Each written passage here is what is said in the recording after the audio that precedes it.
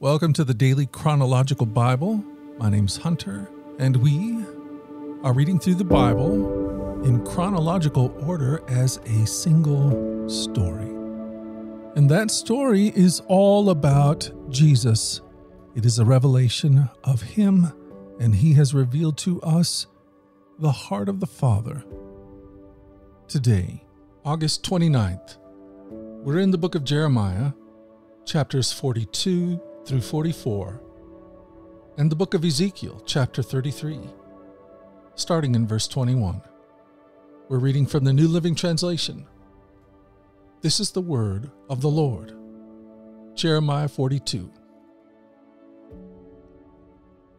Then all the military leaders, including Johanan, son of Kareah, and Jezaniah, son of Hoshaiah, and all the people from the least to the greatest, approached Jeremiah the prophet.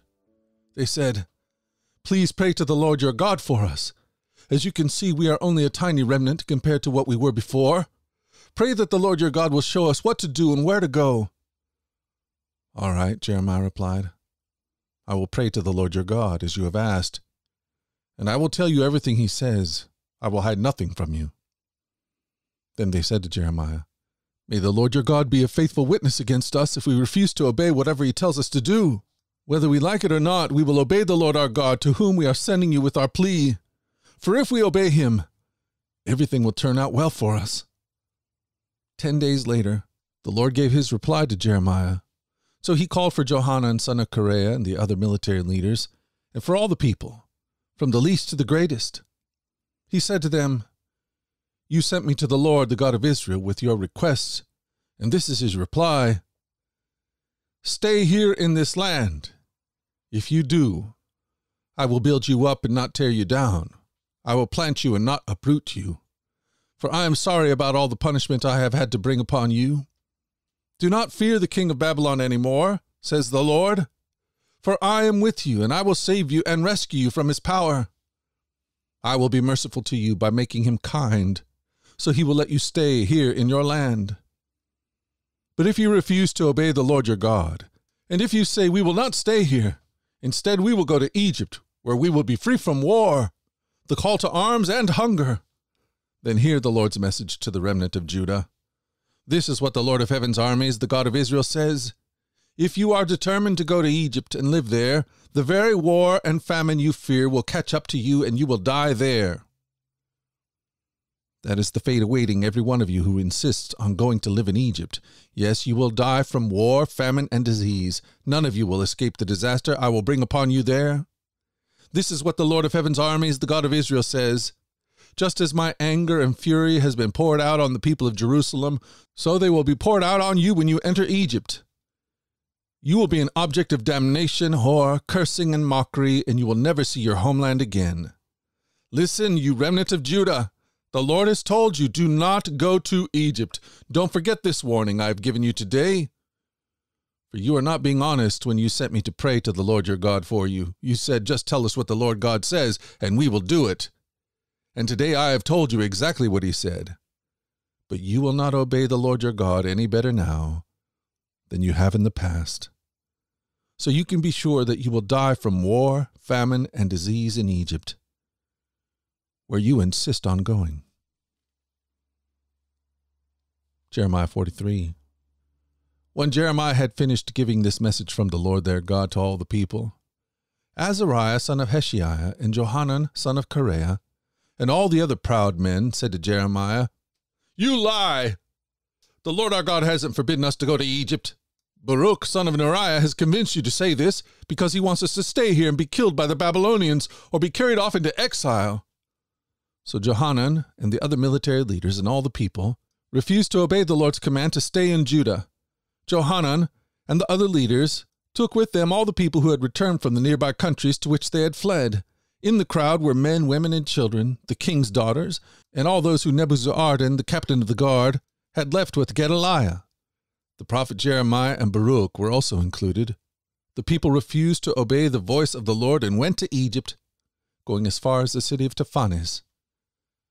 Then at Taphanes the Lord gave another message to Jeremiah. He said, While the people of Judah are watching, take some large rocks and bury them under the pavement stones at the entrance of Pharaoh's palace here in Taphanes. Then say to the people of Judah, This is what the Lord of heaven's armies, the God of Israel, says. I will certainly bring my servant Nebuchadnezzar, king of Babylon, here to Egypt. I will set his throne over these stones that I have hidden.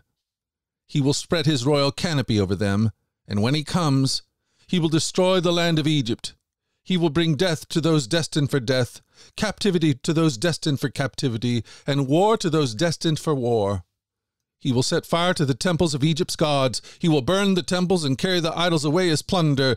He will pick clean the land of Egypt, as a shepherd picks fleas from his cloak, and he himself will leave unharmed. He will break down the sacred pillars standing in the temple of the sun in Egypt, and he will burn down the temples of Egypt's gods. Jeremiah 44. This is the message Jeremiah received concerning the Judeans living in northern Egypt, in the city of Migdol, Taphanes, and Memphis, and in southern Egypt as well. This is what the Lord of heaven's armies, the God of Israel, says. You saw the calamity I brought on Jerusalem and all the towns of Judah. They now lie deserted and in ruins. They provoked my anger with all their wickedness.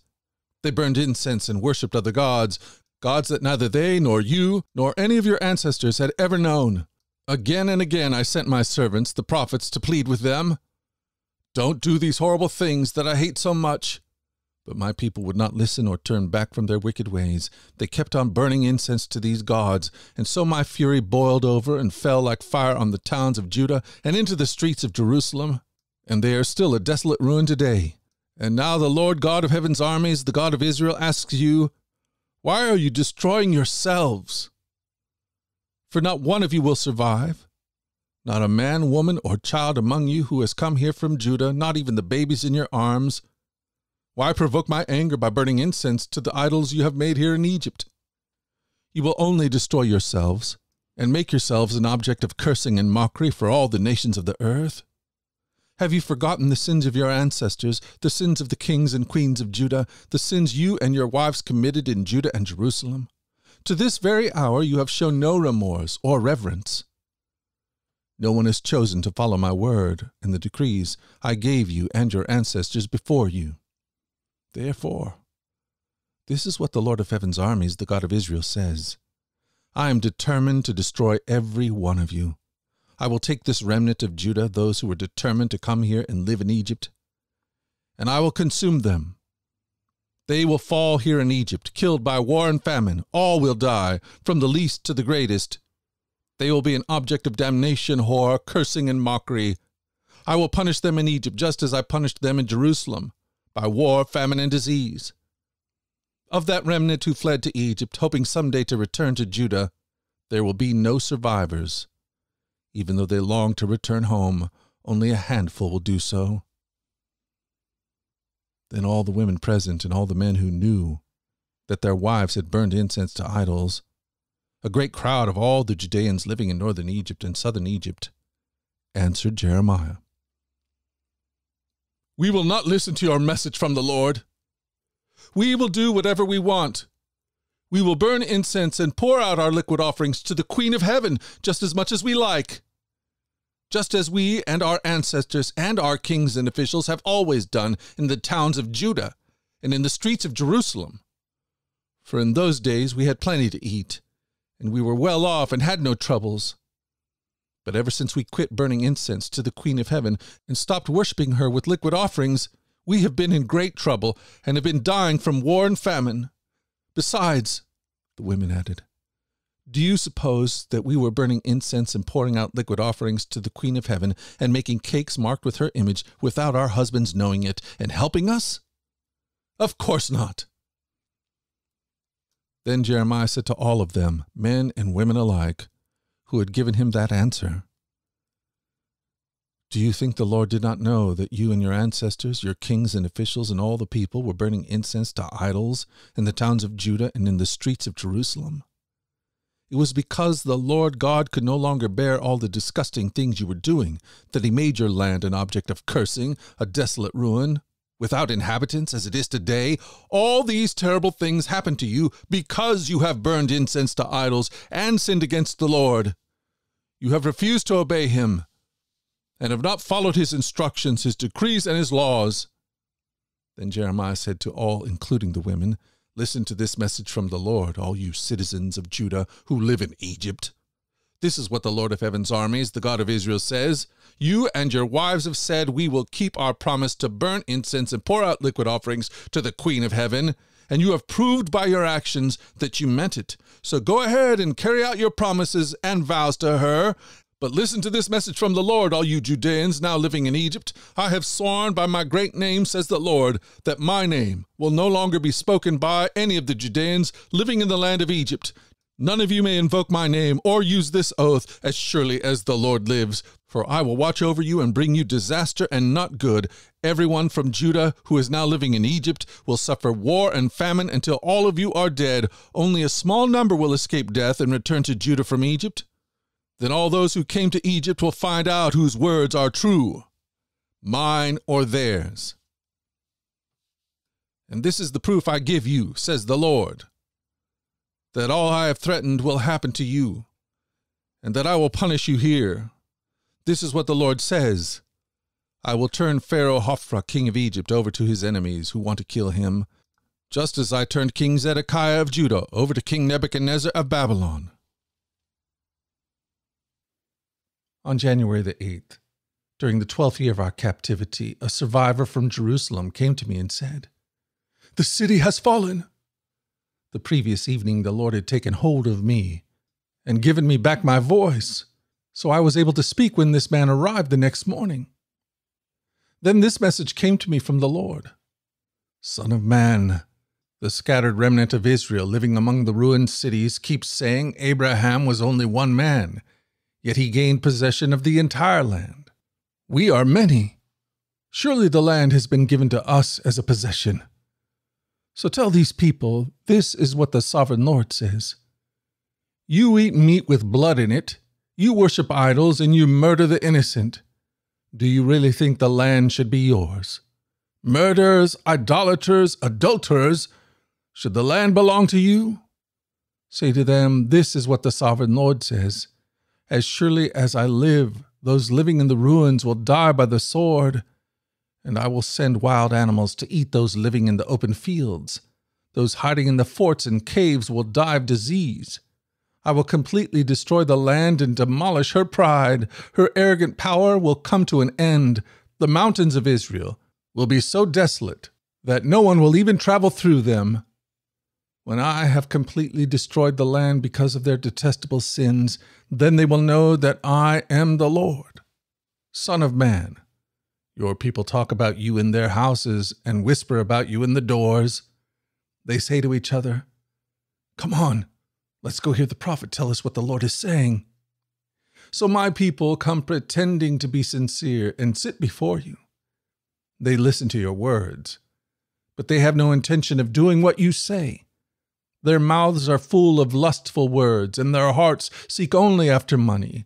You are very entertaining to them, like someone who sings love songs with a beautiful voice or plays fine music on an instrument. They hear what you say, but they don't act on it.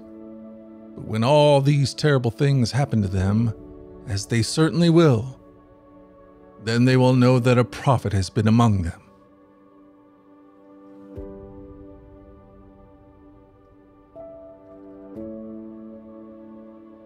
Thank you for joining us at the Daily Chronological Bible. You can find the specifics of our reading plan in the 1-year Chronological Bible published by Tyndall Press. And discover more about our other podcasts at dailyradiobible.com, where people from all around the world come to join us in this journey through the Scriptures, where we allow the Scriptures to point us to the God who is love, the God revealed to us fully in Jesus. Again, that website is dailyradiobible.com. Subscribe or follow wherever you get your podcasts. Until tomorrow, let's go forward in God's joy. Let's let His joy be our strength. And let us always remember this, that you are loved. No doubt about it. Alrighty, I'll talk to you again tomorrow. Bye-bye.